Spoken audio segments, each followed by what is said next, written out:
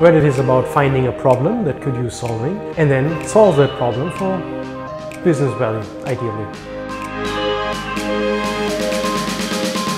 We are a team of 3 and we build a model that can predict one's personality from one's written texts. We're building a routing app which is basically going to find you your meal along your way. Hungerbot is showing you the closest restaurant that you can go to meet with your special diet requirements like low salt, lactose-free, gluten-free diet types. Today I built a video to show how Dashmote uses data. Yeah! Let's do this! Ooh. Yes! Let's do it!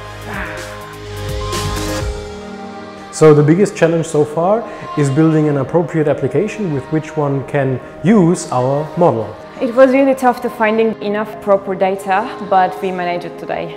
The toughest part of today was working out how data is used and breaking it down into easily understandable sections.